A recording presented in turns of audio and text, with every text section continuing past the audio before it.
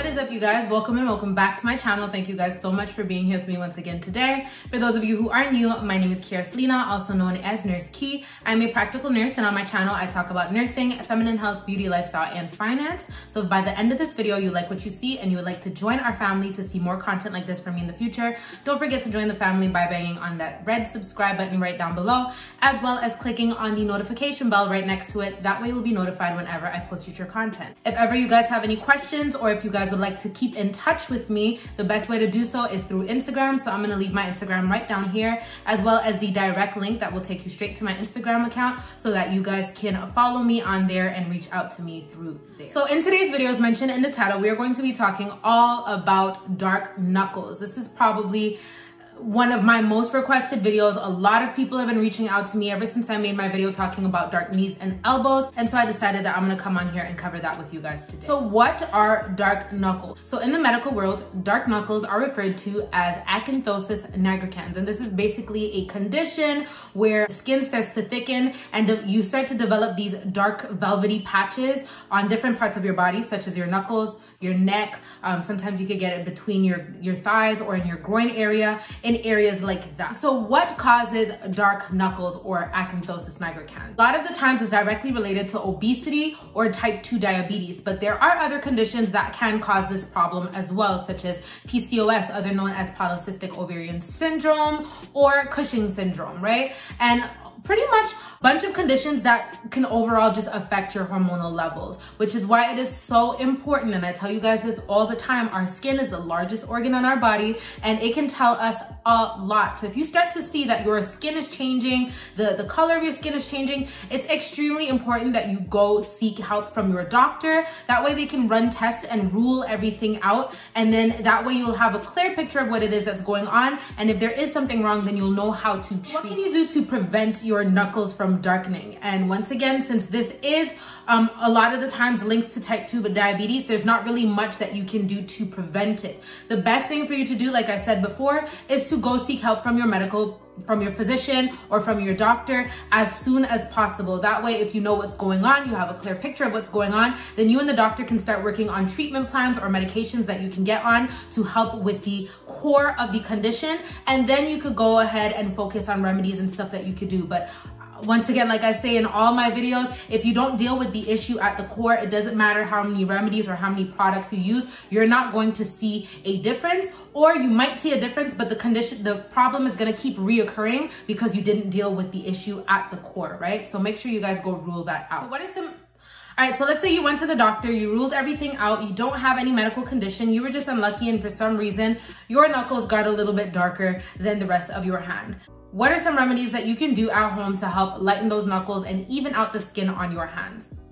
So the very first thing that you can do is use baking soda. I've mentioned this in other videos before. Baking soda has natural lightening properties, and all you have to do is take about 1 tablespoon of baking soda as well as 1 tablespoon of water, mix that together until it becomes a nice liquidy paste, and then you can apply it directly onto the affected area and leave it on there for about 15 minutes before rinsing off with some warm water and moisturizing your hands. Now, these are remedies, so keep in mind this is not necessarily something that is going to work like magic or that's gonna get rid of the issue like within a couple days. This is something that you're continuously going to have to do, and that will improve the condition of your skin or the color of your knuckles over time. But these are remedies and it will take some time. So stay consistent, because a lot of people message me after a couple days of trying something and they're freaking out because they think it's not working. It's not that it's not working, it takes time. So please be patient. The next thing you can use is turmeric. Turmeric powder is probably my favorite thing for everything. There are so many good nutrients in there, anti-inflammatory properties, a whole bunch of things. So turmeric is really good to lighten, brighten, help with inflammation. So it's really good for acne scars, pimples, anything like that. I speak about this in my whole skincare video, in my whole skincare playlist. So you guys can go check that out after. But I absolutely love turmeric powder. And you can find this at the grocery store, any grocery store or Caribbean shop or anything like that. It should be right next to the curry powder if you guys know where to find that. But make sure it's turmeric and not curry, okay? So you guys can take the turmeric powder, take about 1 tablespoon of that, put it in a bowl and mix it with 1 tablespoon of water, the same way you would with the baking soda. Or my favorite way to do it is to mix it with plain Greek yogurt, because plain Greek yogurt is very creamy, it's very hydrating, so you kind of get like a 2-in-1. So you can mix it with plain Greek yogurt or with water, and you can apply it onto your hands the same way you would the baking soda. Leave it on there for about 15 minutes and take it off. Now with this, an extra tip that you can do is take some saran wrap and wrap your hands while you have the mask on. Having that wrap around your hand is going to create heat. That heat will open up the pores, making it easier for your skin to absorb what it is that it's receiving, right? You can do this with the baking soda as well. In fact, you can do this with pretty much everything that I'm going to mention. But the one thing that I do have to say about the turmeric powder is it definitely stains. And I'm gonna show you guys, because I used some turmeric powder to cook yesterday, and I washed my hands about 100 times and you can still see some curry on my nails. So make sure that you are very, very careful, because it stains, like it really, really does stain your nails. For the baking soda, you can use gloves, but for the turmeric, I would definitely say to use the saran wrap and be very careful with your nails, because once again, it can stain.